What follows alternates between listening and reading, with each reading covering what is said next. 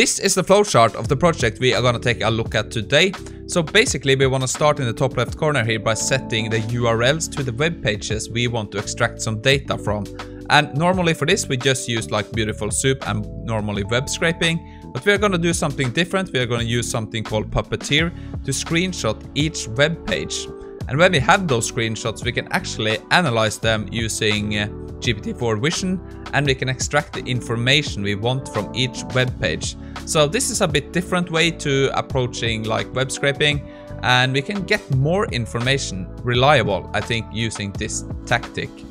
And with all the information we have gathered, we can use, in this case, just a Mistral model to write a structured format from the information by using some kind of prompt engineering, right? You can also use an OpenAI model here. And I also wanted to get a voice version of the output, so we're just going to use that using the 11 Labs API. Apple has announced that it will stop selling the Apple Watch Series 9 and Watch Ultra 2. But yeah, that's basically it. So now let's take a look at the code and let's do some practical examples. Okay, so let's take a look at the Python code here. So I usually just work here in Visual Studio Code, but for the video, I like to look at it here on Notepad++ with my default theme. But before we do that, I just want to mention AI Jason and his YouTube channel, because here I kind of got the idea to use the Puppeteer to do the screenshots in node.js, right? So I just made a fork from his GitHub here, because yeah, I don't have a lot of experience with Node, so I just wanted to, yeah, get a working version. So we just forked that and we added a lot of functionality on top. So we kind of just kept the Puppeteer code as he wrote it. We just made a few changes, as I'm going to show you now. So we kind of use Puppeteer. We use something called Stealth plugin that will give us more access to websites we put in the URLs, right? And we have something called set viewport. This is kind of the shape or the aspect ratio we want from our screenshots. We also can put full page to true here, and then we'll get like the full screenshot of the whole page. But on new sites and stuff, that will get very weird. I think I got like an aspect ratio like 1200 times 30,000. So that doesn't really work. So you just gotta play around with the numbers here to get the screenshot that fits your use case. Other than that, the Python functions we have are like here we just use the get Mistral response. So we are using the Mistral API and the mysterious media model that we don't know so much about yet. We are streaming this, as you will see pretty soon. We have a function to kind of encode the images or the screenshots into base 64. So we can kind of use the GPT-4 Vision to extract information, right?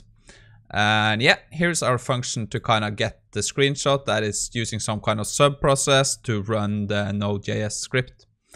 Pretty straightforward. And yeah, we set like this system prompt here. So you are a web scraper. Your job is to extract only tech news headlines based on a screenshot of a website. This is just the use case I have in this part. So use a short structured bullet points format. So we're gonna see how that works.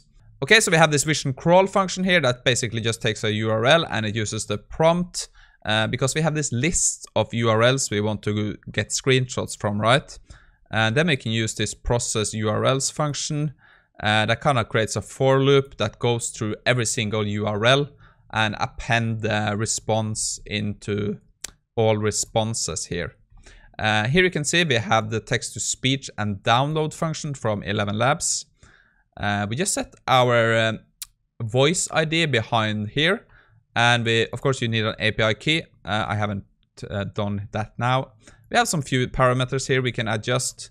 If you want to know more about the 11 Labs API, you can just go to their website and kind of look at the documentation. Like I said, here is our list of URLs. So we're going to look at tech news. So I just put down these 5.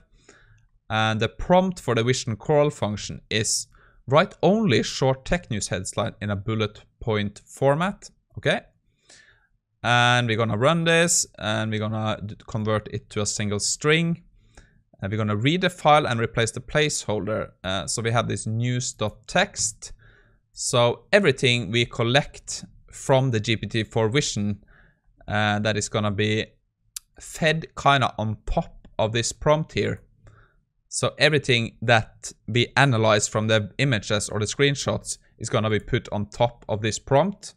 And from all the latest tech news information above, identify the most important and mention tech news stories. Present a top 5 list in a conversational style with a new line between each list. So don't write more than a top 5 list, because I only want that, right? So that is basically our prompt for Mistral. And yeah, you can see we're just gonna run get Mistral response. We're gonna feed in, the news content. That's gonna open this. And basically after that, we're gonna trigger the text-to-speech and download function to get the voiceover for the response from Mistral, right? And that is basically the code. So I think we're just gonna run it now, do a few tests. What can we use this for? I'm even not quite sure myself what use cases we have for this, but yeah, it's kind of interesting. Okay, so let's test this out now. So remember, we are gonna now try to just collect the latest trending tech news. So remember, we set up all those URLs from tech websites, and we're just gonna run it now. So what's gonna happen now is we're gonna go to The Verge. You can see the screenshot pops up here. We're gonna send that to GPT-4 Vision. We're gonna extract all the information we can see on the front page here, and we're just gonna move on to the next URL. And here you can kind of see Gizmodo, and in the back here you can see we get those bulleted points we wanted, right? And here is the Wired, is it called? Wired. And yeah, you can kind of see all screenshots just pop up. It's kind of a good way to just read all the front pages if you just wanted to do that. Here is CNBC. And you can see the pages are not fully loaded, but it doesn't really matter because we get the headlines and stuff, right? And yeah, I think that was it. So it's quite quick, to be honest. And you can see all the bulleted points here. And now kind of the Mistral model takes over. And you can see it kind of streams. It tries to stream at least all the information we want in this response here. It's a bit slow because we're using the medium model, I think. And sometimes it gets completed in the background before.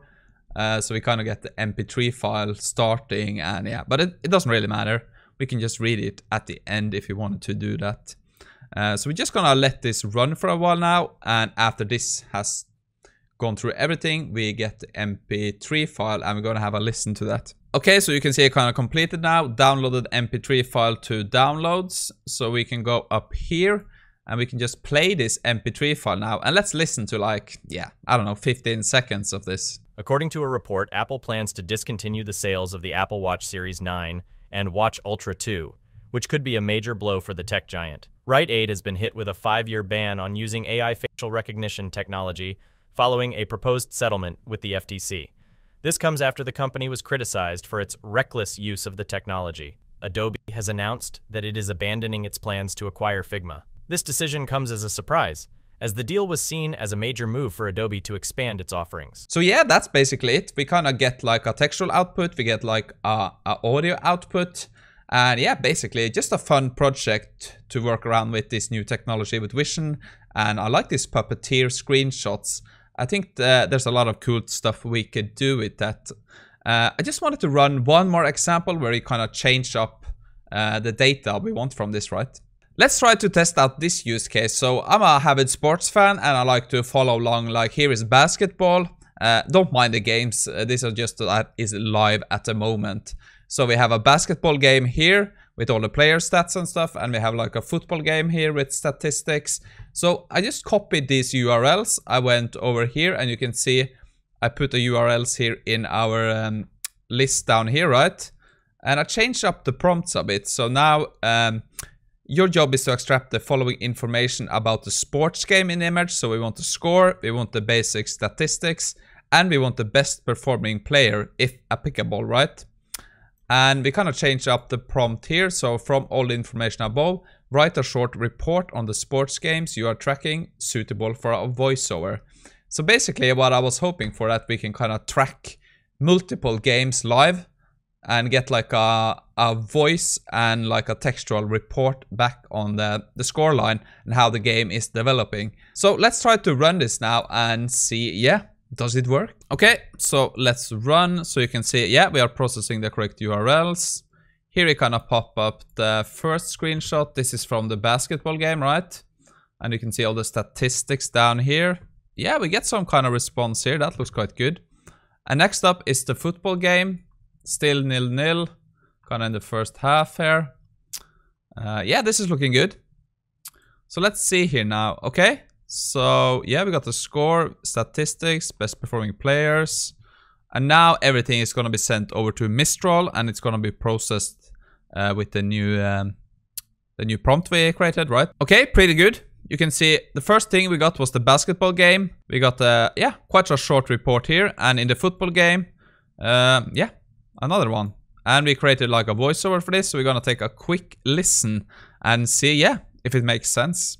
In the basketball match, the Yamagata Wyverns defeated Aomori with a score of 77-66. However, the best performing player of the match was Okajima Kei from Yamagata Wyverns, who scored 17 points, 2 rebounds, 1 assist. All right, that's something, right? It's kind of boring. It's kind of dry, though. But let's have a listen to the football. Erzurumspor had 52% ball possession compared to Umraniyespor's 48%. Both teams attempted 1 goal each, but none were on target. Yeah, I think that's fine. I think we can do a lot of work with the prompt engineering part here, but that was not the point. I think we kind of got everything we needed here. Like if you look at this part, we get the score, we have the statistics, best performing players and stuff. So yeah, yeah, guess it works quite good. Okay, so yeah, quite a fun project. Nothing brand new, but I really like the integration of this Puppeteer and taking the screenshots and using that instead of the traditional web scraping with like beautiful soup. So I had a lot of fun with this, and I think there are more exploratory things we can do using this technology. Like, if you have some good idea, leave something in the comments below. Also this, I'm gonna put it up on my GitHub, so you can just follow the link in the description to get this. If you want to support me, you can always become a member of the channel, where we will do more things like this going forward. But yeah, thank you for tuning in, and I'll see you again on Sunday.